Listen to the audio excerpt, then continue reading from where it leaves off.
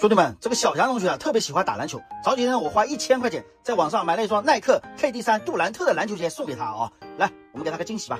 小翔同学，老爸给你买了一双新的篮球鞋啊。什么篮球鞋啊？你看。哇，老爸啊，这个标志啊，这标志你懂啊？我肯定懂啊，这个是杜兰特呀。杜兰特就这标志啊？嗯。来，你打开看看，你喜不喜欢？新鞋子啊。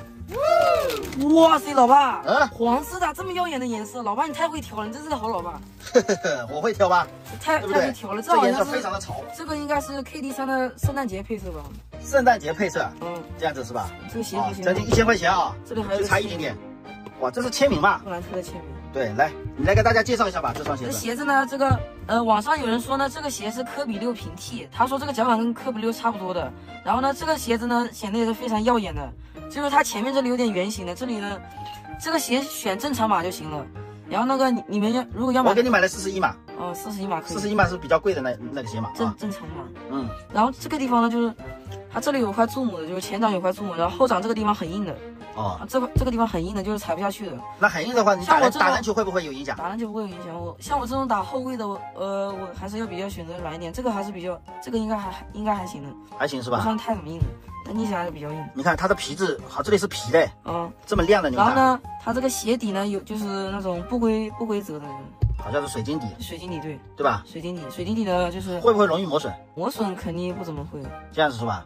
就是后期可能会氧化的那种。会氧化？氧化可能1-2年嘛。那不会吧？1-2年就管它了，1-2年到时候又要换鞋子了。然后呢，它这个水晶底的话还是不建议去打室外场的，因为室外场太吸灰了，建议就在室内场。这样是吧？对。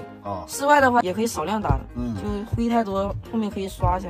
这双鞋子我为什么会挑它呢？你知道吧？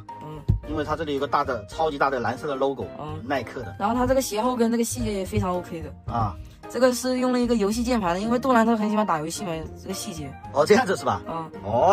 来，那么小孩同学你穿上这双鞋，来几个篮球动作吧，好吧？看一下脚感怎么样，行不行？OK。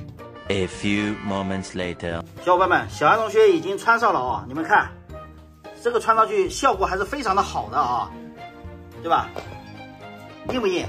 还行是吧？还是软的是吧？好，行，你运球运一下看，这个脚感怎么样？还行OK 吧？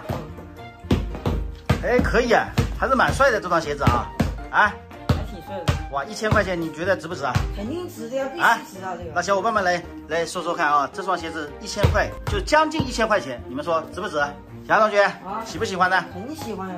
好的 ，OK， 你喜欢就行